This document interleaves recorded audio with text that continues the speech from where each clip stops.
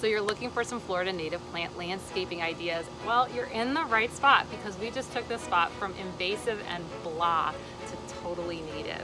And this is the finale. 8 weeks after all the installations, we've covered all the plants.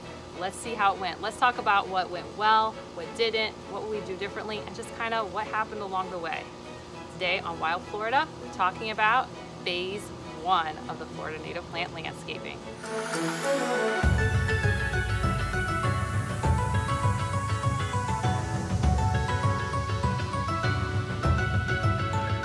So it is 8 weeks later. So if you remember, we started and this was an invasive snake plant. It was just kind of bleh looking, just was not that great. And now it is totally native and I am so happy with it. It's so pretty.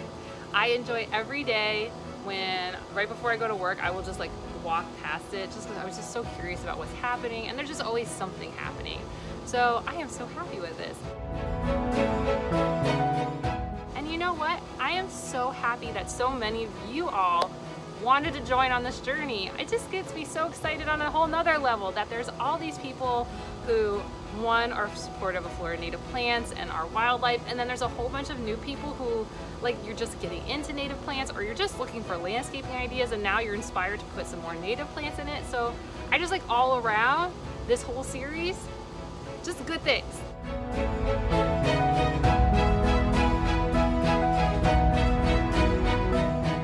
Project's great, y'all are great, I'm just excited. So let's talk about some stuff. Because one, some of y'all are like, that wasn't there, it was over there, what happened? And some of the plants are in different spots than I remember. What happened? So let's get into it. So let's talk about what happened over the 8 weeks, why some things have changed, what was kind of the thought process, what went well, what were some lessons learned, right? Just what would I do differently? And what are some of your thoughts? Oh, just wildlife everywhere, I love it.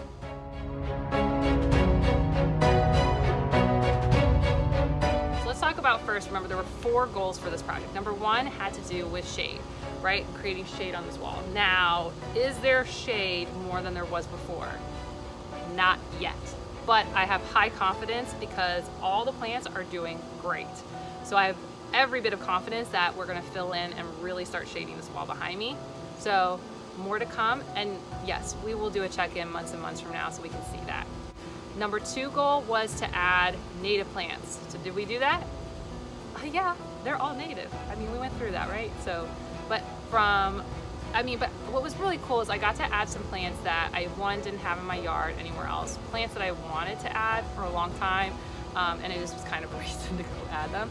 So we put in, of course, our native beautyberry, our tropical sage, we had our pink swamp milkweed, native pine lantana, scorpion tails hiding around me, and of course, blanket flowers just peeking up over here.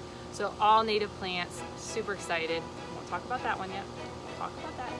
And actually, y'all might not have even realized, even from the beginning of the series, there was another native plant in the shots, but I just never really talked about it. And it's this one right over here. There's a pot that was sitting in front of everything, and you may have noticed some green, and that is Biden's alba. Yes, one of the most, the 3rd most common sources of nectar and pollen for bees and butterflies in our state, and wasps too, I guess, is Biden's alba. And yes, it was sitting in that pot the whole time. I didn't talk about it, I didn't highlight it because it wasn't really meant to be part of the aesthetic, but it's gonna stay there. So yes, there's an additional native plant in this area.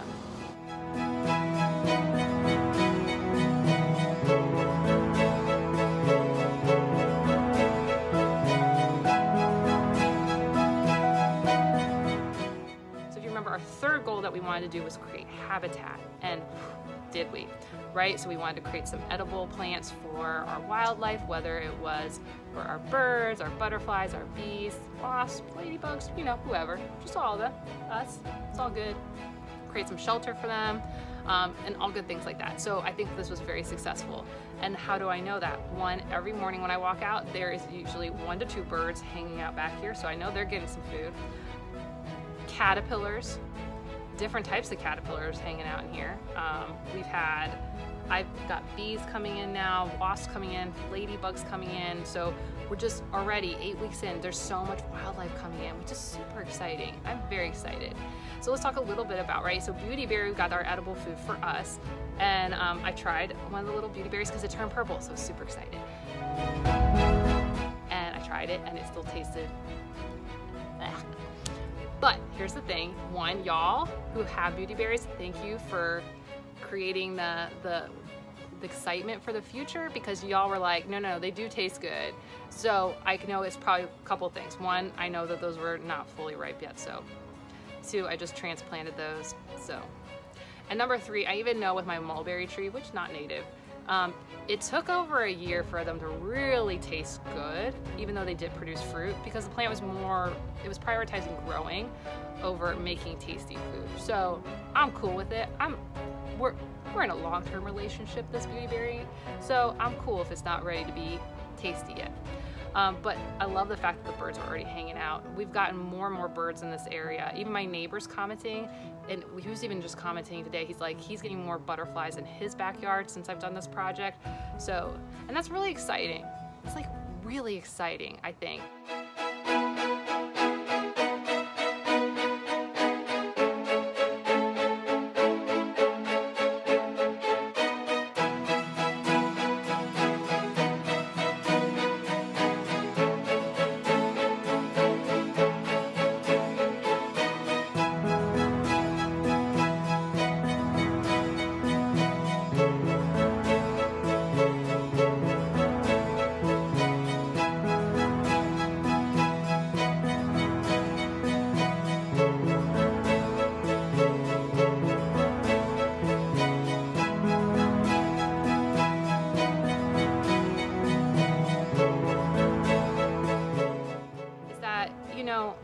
I felt like I want to do good things for Florida's wildlife, and it feels like if you want to do something better for the wildlife, like you need to buy like acres of land, and you, like me, may not have just like money to buy acres and acres of land, right? And so it can feel like maybe I can't make that much of a difference, but this space is literally 4 by 10. It is 40 square feet. It's not very big.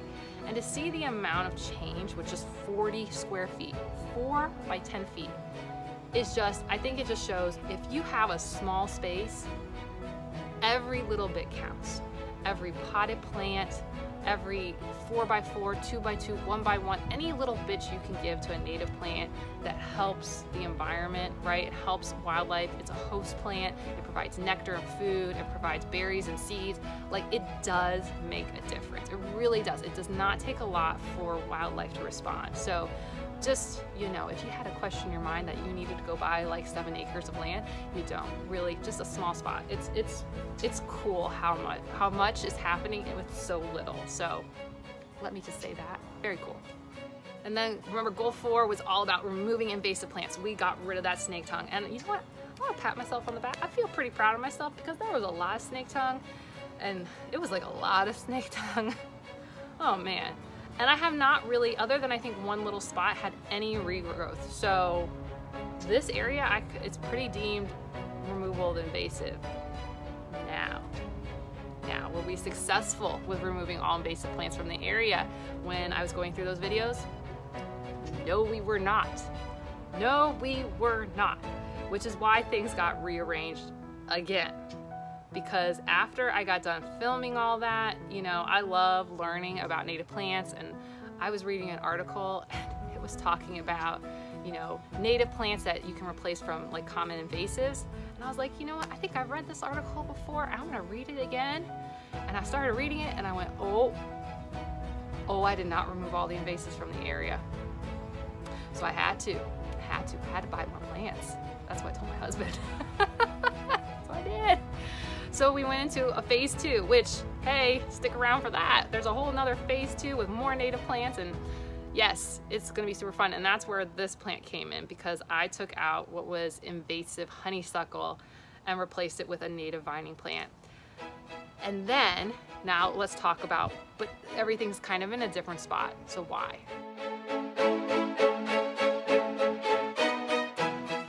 So what happened over time after we filmed the beginning parts? So the first thing that happened was I noticed that our sprinkler system really didn't hit this side of the area very well. So that was a lesson learned. Check your sprinkler systems. Now, did it change the fact that I was going to use this? No, it was just something we had to work on early on.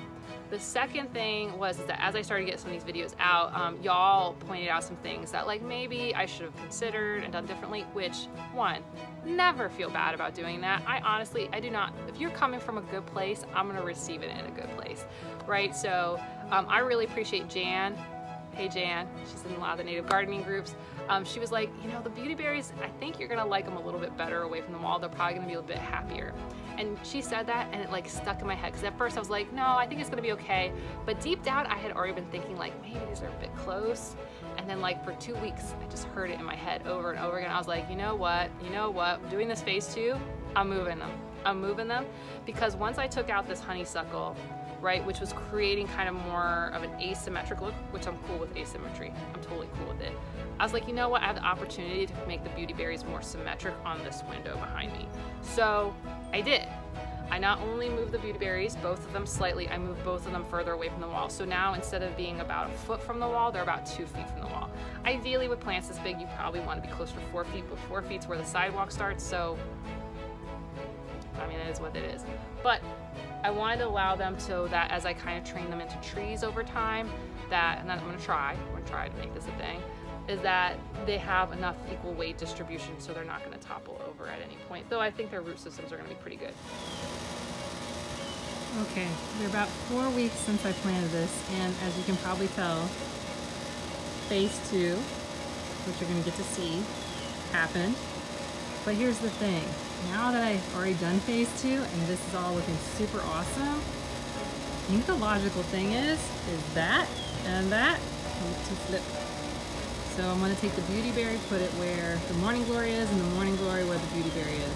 That way we got space symmetric with the beauty berry and the beauty berry, and with the TP trellis only getting so high, we won't totally block the light coming in that window. So that's what we're going to do. Okay, so I just rearranged things. So I moved the beauty berry with the morning glory. Then, you know, when I was thinking about this after I did the whole project, I thought maybe I put the beauty berries a little too close to the wall. And you know what, Jan, I think part of Pinellas' Florida Native Plant Society was like, maybe a little too close. So I moved this about 6 inches to a foot further away from the wall, which then made me move this one 6 inches to a foot further away from the wall. And then I tried to make them more symmetric with where they were at in these walls. And then because I was doing that, I had to go move one of the tropical sages over here. So now we got 2 tropical sages over here, 2 milkweeds. Still has this asymmetric on the ground cover, but I'm cool with that because I wanted to create some diversity, and I may go add some different things in over time. But overall, I'm much happier with this look. And I think the way that morning glory is just sitting in the middle, that's gonna be really nice. So I think this is good. And let me say, champs, the beauty berries, champs. They've been in the ground for 4 weeks, and then I went and moved them, and you know, they looked a little not so happy for like a week, but they bounced back pretty fast. So yay for that. Oh, and speaking of moving plants around and transplanting them, I know the question came up, one, they were like, you should be wearing gloves. Yes, wear gloves, be safe, don't be bad like me. I say wear gloves, and sometimes I'm bad because I'm filming for a long time, and then I go and do the work immediately, and I get tired, and I just don't think of things. I also didn't tease out the roots, so bad me, I was bad. So do that, don't be like me, be good. Tease out roots. So besides moving the beauty berries, that I did move one of the tropical sages. So now that we got more of a symmetric also with like milkweed and then sage. So the high plants are gonna be more symmetric, the low ones are not. Oh, and then the question came up, did I water the plants right afterwards? Yes, I always do. I don't film it because one, it's hot. It's like June, July when I was doing all this. It's August now. So it was just hot and humid, and like, so yes, I always water the plants after I put them in the ground. So just in case you guys were wondering, if I do that, or you're new and you didn't know you should do that, do that. You do water your plants as soon as you put them in. You want to give them a nice, good drink, like a really deep drink. So I did water them, plus we were in the middle of rainy season, so they did get rained on too. So they got lots of water. They're good. They're happy.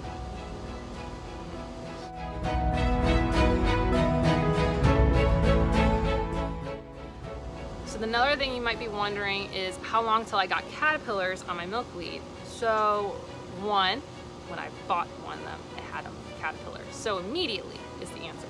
But honestly, it didn't take very long. Within a week or two after getting them in the ground, I already saw some monarch caterpillars on there. We've not gotten any soldier or queen. I have never seen those butterflies nor those caterpillars on my milkweed. Now, if you were to plant milkweed, you may not get them right away. It really depends if you have the butterfly in the area. You can have a host plant, and if nothing's coming through your area, it's just gonna be there. But we already had monarchs in the area. I already have milkweed in the backyard, some white and pink native swamp milkweed. So it didn't take too long, and we got one grouping of caterpillars, and now we're on a whole nother grouping. There's like a ton, and they're eating the flowers, which my first round of native milkweed flowers. I'm so excited. It's my first time getting them, and now the caterpillars are eating them, which is cool, but I'd never gotten those before, so they honestly just opened up just a few days before I'm filming this. So that was really exciting too. Very excited about that. So just FYI, even if you've got some buds, it took a good, so from like basically 7 weeks from the time we planted them to flower, yeah, about 7 to 8 weeks. Oh, and when it comes to flowering, most of the plants that had flowers on them, you know, we lost the flowers, but about 2 to 3 weeks, almost everything put new flowers on, new growth. And I think that's a good way you can know that your plants are doing well, is are they putting on new growth? If they're putting on new growth, they feel like they got the resources to go do it. So new growth is a very good sign that the plants are healthy. And within 2 to 3 weeks, I saw new leaves on everything. The last plant I think I saw new leaves on was the Pineland lantana, which isn't as surprising because it's like you've got these softer leaves. The softer leaves came on a lot faster. Ones that have like harder leaves or hardier take a little bit longer. So that was one of the things I noticed. But really within 2 to 3 weeks, everything had new growth, and within 3 to 4 weeks, new flowers were coming in. These guys were coming in. Lots of blanket flower blanketing. Got lots of new flowers.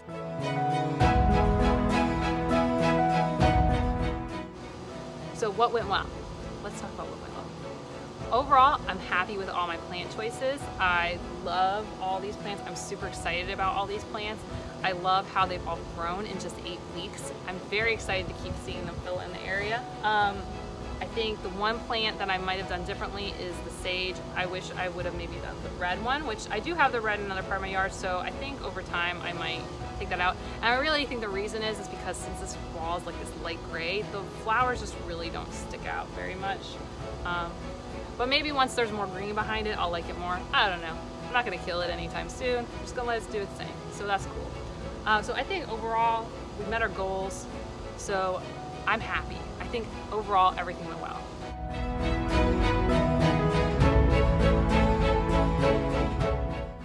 The things that I would think I would do differently, besides putting in the red tropical sage, I would consider putting in the ground covers further back, because this only gets light from the east, and when the sun is up in the high sky, the plants all are coming towards this way, and they want to grow that way. They're not growing towards the wall. So by putting the plants closer, not the beauty berries, the big ones, but the ground covers, I think that would have been more beneficial because they would be covering the ground better instead of starting to try to be on the sidewalk more than the other way.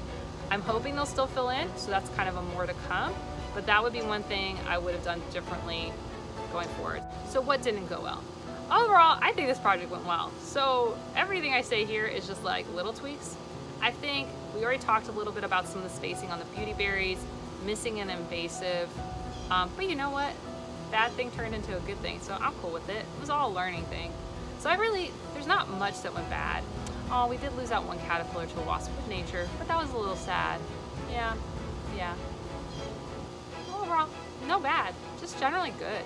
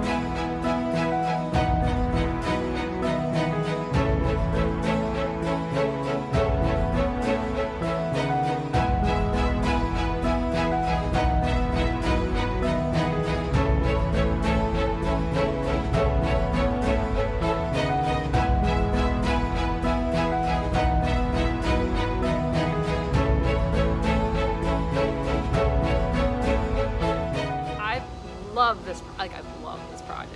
I love the look of it. I love the wildlife we're getting. I'm excited for where it's going. I love how people responded to it and it got other people really excited about planting native plants. So just from like overall, like, yes, this is like A+ win-win, check, check.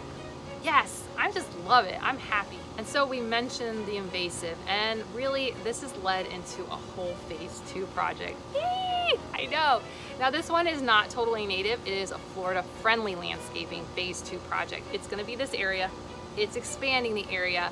The reason it's gonna be Florida-friendly is I'm gonna leave a couple exotics, but I'm adding more natives, and guess what? They're all vines. So if you want to make sure you don't miss it, go ahead and like, subscribe, and ring that bell for notifications. New videos each week on Friday and sometimes a bonus on Sunday. Okay, I'll see you soon. Bye guys.